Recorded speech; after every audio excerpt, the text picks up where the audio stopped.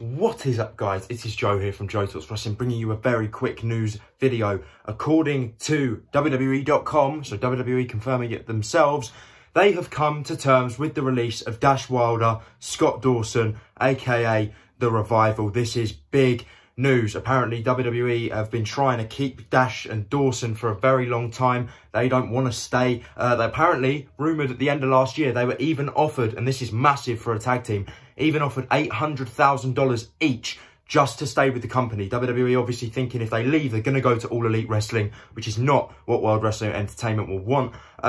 Big news. This is one of the top tag teams in WWE. Former NXT, Raw and SmackDown tag team champions. The Revival did it all in their short tenure with the company. They've been with WWE since, I believe, end of 2015, if I'm right. I don't know. They've been there probably around 4 or 5 years, and they accomplished a lot during that time. But they were also not booked very well. They were also losing a fair amount. And if you can recall, they even lost to Zack Ryder and Kurt Hawkins at WrestleMania. That is not ideal. I know not many people would want to be in that spot. But yeah, Revival, they are gone now, officially left WWE. I don't know if they've got a 90-day no-compete clause, but if they do, it doesn't really matter during this time with the current world epidemic going on.